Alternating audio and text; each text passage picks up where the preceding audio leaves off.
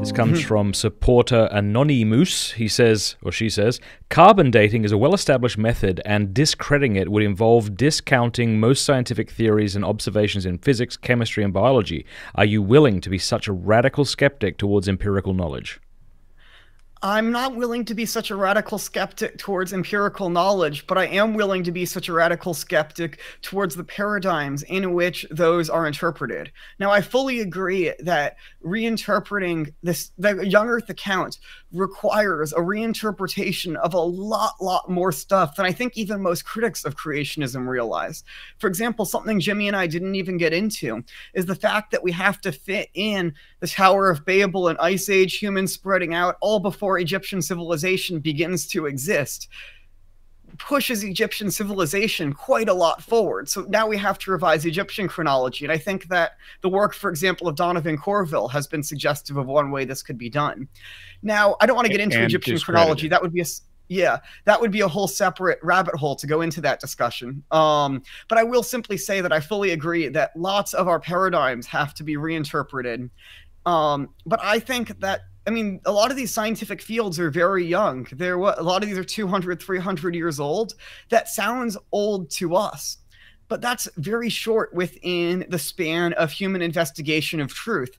And I think within 500, 600 years from now, we're going to look back at a good chunk of what we knew in science and say, oh, well, we got a lot of this wrong. We maybe had some stuff right, but a lot of this had to be reinterpreted. So I would agree that in 500-600 years, we're going to look back and say, wow, they got a bunch of that wrong. But radioactive decay is not one of those things. We've got that one down cold because we use it to make nuclear bombs and nuclear power plants. And both of those require a detailed, technical, reliable understanding of how radioactive decay works. So I don't think we can just throw water on radiometric dating and dismiss it. My concern is that Gideon's position seems to be scientifically unfalsifiable. It seems that the controlling factor for Gideon is his interpretation of the church fathers and his estimation of their level of relevance to this question. And that no matter, unless the magisterium comes out and just infallibly defines that that the sources of faith don't require this, that Gideon and people of similar thought, this is not personal to him, but that people of his persuasion are so convinced of their reading of the fathers and their estimation of the fathers on this matter that they're not listening to either the magisterium or science. And they're coming up with a scientifically unfalsifiable position.